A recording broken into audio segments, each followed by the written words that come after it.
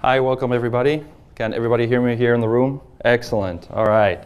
So today we're going to be talking about HeliosBurn, a fault injection platform that we put together. My name is Patrick Butler Monterde. I'm a director for the EMC, technical director for the EMC program, and with me I have Adrian Moreno, who's the technical lead for this project.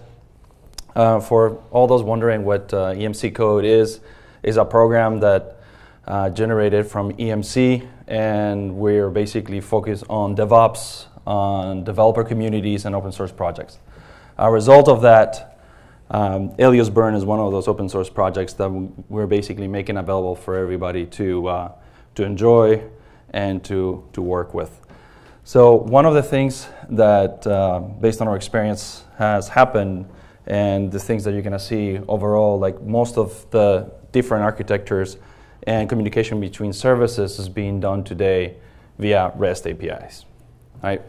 That's great. There's a lot of people and a lot of companies making this transition very easy. But the challenges that we've seen is very easy to implement, but at the same time is really hard to test. So, and it's really hard to test because we have a lot of challenges with the environment in which our applications live. So from unexpected HTTP responses, from APIs not being documented, to having servers being overloaded like timeouts and backups, and also network latencies. How many of you have done mobile development? That's right. So you're going to have different type of network bandwidth. You're going to have different types of jitter. You're going to have different systems being geolocated on different places. And to add to that, you may have also connections that may drop and TCP/IP resets, which is definitely not nice. So really the motivation came from, number one, there wasn't really a truly open source product available for doing this. How do we enable our community of developers or testers and our operations team to actually use tools to make applications more resilient and more resistant to failure? So for developers, how can we build more fault-tolerant applications and services? From the testers, how do I know that the application that my developers have done is actually going to be resilient? So I need to have a place, a tool, something that allows me to make these things repeatable. And the third, our operations teams, how do we enable them to really make the testing of that failures and really understanding how the application is going to behave on a real life environment without specific tooling. A great example for the operations team is Chaos Monkey. How many of you guys know Chaos Monkey from Netflix? Effectively, that's what they're doing. Their operations, enabling their operations team to make failures live. So, because of that, the developer community has been really working hard on finding, what are the techniques and tools that we can have for defense programming. The reality is, we started with, typical exception handling, and then after that, we started enabling things like retry policies, exponential backups, timeout handling, and then the last generation of implementation will use patterns like circuit breaker pattern. Okay. Now the challenges that we have with all that, that's all and great, but how do we test those things? Right? How do you know that all this knowledge, all these patterns that we have implemented are actually properly tested, so we have things that we can do for them? So the HeliosBurns will help you to do different things. The first one is the ability for you to monitor and record the API traffic. It will allow you and give you the ability of create and inject faults from the request side and also the response side. Recreate the same exact issues that you currently see as your services communicate, so making the process repeatable. Validate on implementation, so making sure that when changes are implemented in your code base, you have the ability of rerun and recreate those faults so you can have regression testing for that. The last thing will be that your network latency injection, and also will help you to test some of the server overload behaviors. So, in order to make this easy and to to enable the developer communities to do that, we decided to do our packaging a little bit differently. We have your standard virtual machine that you can add to your environment, but we also created things like Docker containers where you can plug in as part of a specific environment or co-locate that with your client and your server. So this way it's easier for you to perform the testing. For the developers and collaborators on the project, we created a Vagrant box. So it's very, very easy for you to create a Vagrant box, upload everything, and start developing code into this platform. So HeliosBurn.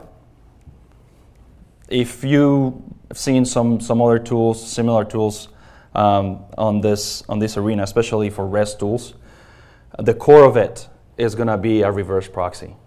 So what HeliosBurn does is effectively a tool that allows you to monitor the traffic, HTTP and HTTPS between a client and a server, and give you the ability to inject faults on the request level and also at the response level.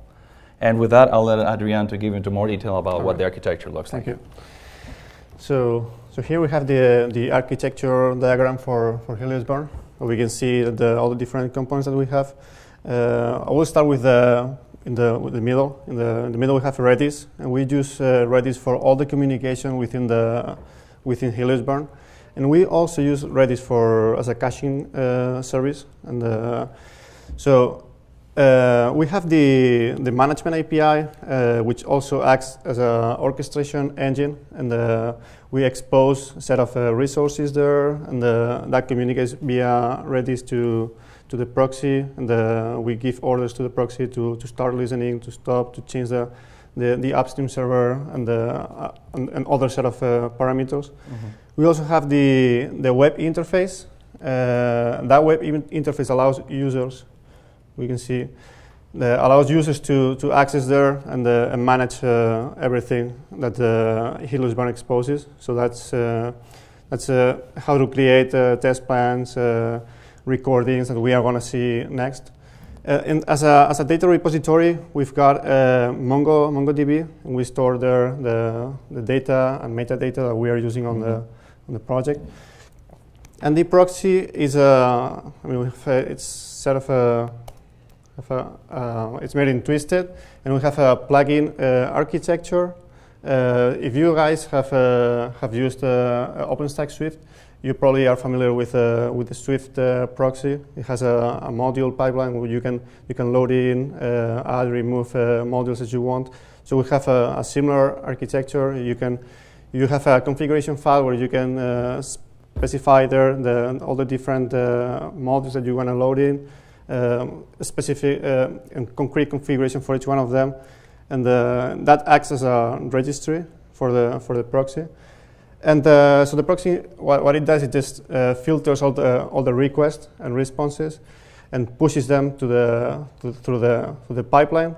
And each one of the modules is in charge of applying whatever actions they are implemented to do, right? And we also expose the proxy also exposes an API. So that it can be easily managed via an API to just change all the different configurations that it has. The management API is written in Django. Just expose there a bunch of different resources to create test plans, run sessions, stop them, and all different kinds of resources that we expose via the API, and the API interacts via Redis with the proxy, as you said in the diagram, and it also works as an orchestration to tell the proxy and the modules how to behave. And as a persistence, as I said, we are using MongoDB. And also, Adrian, for the API, for the management API, what we integrate with the CI. So continuous delivery and continuous integration tools. So one of the things that we've done is it's not only users manually interacting with the tool, but also the ability of having your tooling that you currently use, your Jenkins or TeamCity, whatever is your CI/CD tool, and integrate those as part of your basically development lifecycle and deployment of those apps. Yeah, it's the APIs to. You can use for whatever tool you want to just to automate things, and it's easier, of course. So The API is also used by the web UI, and it's just a web interface that uses the API. Is the only communication it has is the API, and you can nicely see all the different features that we offer. So you can create the test plans and manage everything, manage the rules and all the stuff that will be applied to the actual traffic that the proxy is receiving.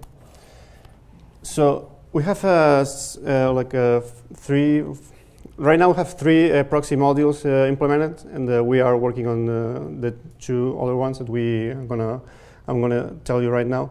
So the first one is the fault injection, which manages and runs the test plan, and the test plan contains a set of rules, and those rules just you can think of as a test plan like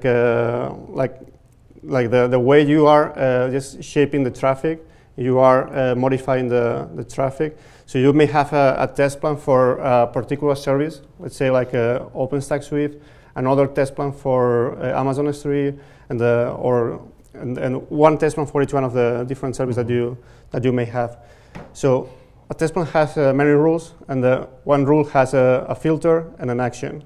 So the filter is the condition that has to be met for the rule to apply, and the action is determines how the request and response is modified. Right? So we have different kinds of actions. So we can modify the request, the response, respond on behalf of the upstream server. So we don't even contact with the server, drop the connection, rest the connection, and some other action that we have and we are going to also to implement. Yeah, effectively this module allows you to create a full-on rule-based artificial intelligence engine, and you can share with some other people as part of the community. Mm-hmm. Yeah, and this is an example of what a rule looks like. So this is a simple one. We just have here a rule that applies to all the requests that contain the method HTTP method get. It contains the header Firefox in the user agent key. So whenever we find an HTTP traffic like that, the action that we take is drop the connection. So you can do you can configure the rules and everything as you want to, just to hit and to filter a particular traffic. Yeah. So the second module is the traffic recorder. The traffic recorder is simple, just records the HTTP traffic, obviously. And the good thing is that we can go ahead and export that traffic into a test plan. So that makes easier the thing of creating a test plan. So we will just export this traffic and create rules out of that traffic that we just have recorded. And the fourth module, we are right now implementing this module and the next one. This is the quality of service. So the idea here is to simulate networking conditions, the real world networking conditions. And to do that, we just created this module. The users should be able to just specify the link latency, add jitter to the network, packet loss, and different kind of stuff to just modify the quality of service of the network. And the last one is the server overload module. And this one just recreates and simulates a server that it's overloaded, and we can just set a different kind of configurations to respond with 503 service unavailable, or all different kinds of HTTP status codes to just tell the client that the server is overloaded and cannot cope with all the requests that the client is sending. Also the headers and all this stuff. So. Thank you very much for attending, and we are encouraging you to come to the GitHub page, and please, you have any questions or want to contribute to the project. Yeah, please come play with us. That's awesome. Really appreciate it. Thanks. Thanks everybody for your time.